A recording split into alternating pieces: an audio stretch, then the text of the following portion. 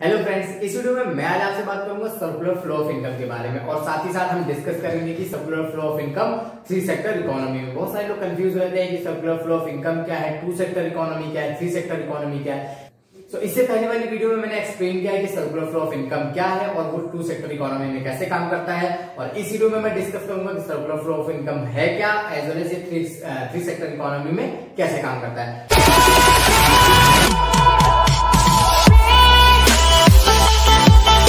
तो circular flow of income, जैसे कि मैं पहले भी डिस्कस कर चुका हूं कि सर्कुलर फ्लो ऑफ इनकम में हम डिसाइड करते हैं कि flow of goods and services and factor of payments between firms and house holds. अब थ्री सेक्टर इकोनॉमी में क्या है कि गवर्नमेंट का भी इसमें इंटरवेंशन हो जाता है कि थ्री सेक्टर इकोनॉमी में firms, house hold as well as government भी आ जाती है। तो ये था आपका circular flow of income in three sector economy. अब मैं आपको भी ग्राफ के थ्रू बताऊंगा कि ये circular flow of income three sector economy में कैसे काम करता है। जानेंगे कि कैसे जो मनी का जो फ्लो है वो कैसे government, firms as well as house hold के बीच में हो रहा है। मनी का flow house hold as well as firms के बीच में हो रहा है। सबसे पहले हाउस होल्ड ने क्या किया, यहाँ पर अपना हाउस होल्ड ने क्या दिया, फैक्टर ऑफ प्रोडक्शन दिया। अब उसके बिहाफ पे क्या मिला, फर्म ने क्या दिया हाउस होल्ड को, फैक्टर ऑफ पेमेंट्स यानी वेजेस, सैलरी। और नेक्स्ट अब क्या करेंगे, अब जो बिजनेस एग्जिस्ट कर रहा था, जो फर्म एग्जिस्ट कर रही थी, किस लिए कर रही थी, क्योंकि वहां पर गुड्स एंड सर्विसेज का प्रोडक्शन चल रहा था। अब फर्म्स ने गुड्स एंड सर्विसेज प्रोवाइड किया किसको, हाउस होल्ड सेक्टर को। और हाउस होल्ड सेक्टर उसके बिहाफ में क्या प्रोवाइड कराएगा, मनी प्रोवाइड कराएगा, यानी कंजप्शन एक्सपेंडिचर। ये देखिए, ये जो कंजप्शन एक्सपेंडिचर है ये हाउस होल्ड किसकी तरफ जा रहा है, फर्म्स की तरफ जा रहा है। और फर्म्स उसके बदले में क्या दे रही है, उसको गुड्स एंड सर्विसेज। तो ये था आपका पुराना।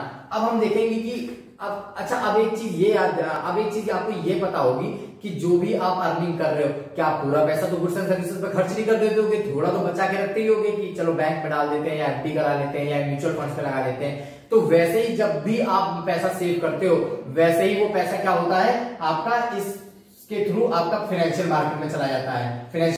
कंजप्शन करने के बाद गुड्स एंड सर्विसेज, आपका जो पैसा बचा हुआ था वो आपने क्या किया, फाइनेंशियल मार्केट में लगा दिया, यानी बिजनेस में क्या किया आपने बैंक में इन्वेस्ट कर दिया। अब बैंक में इन्वेस्ट करने के बाद क्या हुआ कि बैंक ने क्या किया, उसने फिर से फर्म में लगा दिया। अब क्या होता है, जैसे बैंक, सपोज करिए आपने बैंक में पैसे जमा किए, अब आपके पैसे बैंक क्या करता है, वो लोन पे दे देता है, किसको, बिजनेस यूनिट्स को देता है, बड़े बड़े फर्म्स को दे देता है। तो वैसे फिर आपका पैसा फाइनेंशियल मार्केट से किसके पास चला गया, फर्म्स के पास चला गया।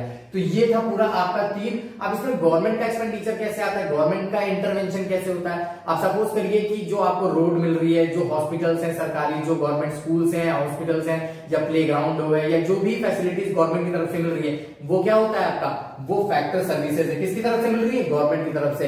तो अब आप क्या दे रहे हो उसके बदले, आप उसको प्रोवाइड करा रहे हो टैक्सेस। तो अब आपने क्या किया, आपने गवर्नमेंट को क्या प्रोवाइड किया, टैक्सेस प्रोवाइड किया। और गवर्नमेंट ने उसके बदले आपको क्या प्रोवाइड किया, बिहाफ पे सर्विसेज प्रोवाइड करी, जैसे हॉस्पिटल्स हो गया, कॉलेज हो गया, ग्राउंड हो गया, और ये सारी चीजें उन्होंने प्रोवाइड करा, रोड्स हो गई। अब फर्म्स से कैसे रिलेट कर रहे हैं, अब फर्म्स ने क्या किया, गवर्नमेंट के थ्रू फर्म्स ने क्या किया, गवर्नमेंट को टैक्सेस प्रोवाइड करा है। अब गवर्नमेंट ने उसके बदले में क्या प्रोवाइड करा है, फर्म्स को सब्सिडीज दे दी। उन्होंने बोला कि आप बिजनेस स्टार्ट करो, हम आपको छूट देते हैं, सब्सिडीज देंगे आपको, और भी चीजें, हम आपको ऑर्डर प्लेस करेंगे, आपसे हम परचेजिंग करेंगे। तो ये सारी चीजें गवर्नमेंट किसके थ्रू कर रही है, फर्म्स के थ्रू। तो अब आपका ये पूरा जो भी ये पूरा सर्कुलर फ्लो ऑफ इनकम है, ये थ्री सेक्टर इकोनॉमी में आपको क्लियर हो गया होगा। एक बार मैं लास्ट में आपसे डिस्कस कर लेता हूं इसके की पॉइंट्स की कैसे ये एक दूसरे से, कैसे इनके बीच में flow of goods and services, factor of production as well as money का एक्सचेंज हो रहा है। तो जब भी आपकी बात आएगी थ्री सेक्टर इकोनॉमी की, कैसे आपको क्या याद रखना है कि गवर्नमेंट का इंटरवेंशन हो रहा है, और गवर्नमेंट और फर्म्स और हाउस होल्ड के बीच में कैसे ट्रांसफर हो रहा है। हाउस होल्ड क्या प्रोवाइड करा रहा है, टैक्सेस,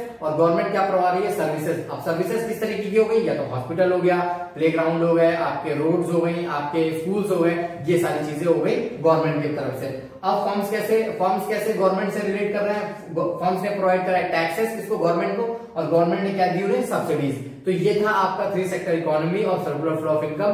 सो अगर आपको ये वीडियो पसंद आया तो मेरी वीडियो को लाइक करें, शेयर करें, एज वेल एज मेरे चैनल को सब्सक्राइब करें। Thank you so much for watching this. Stay awesome and stay healthy.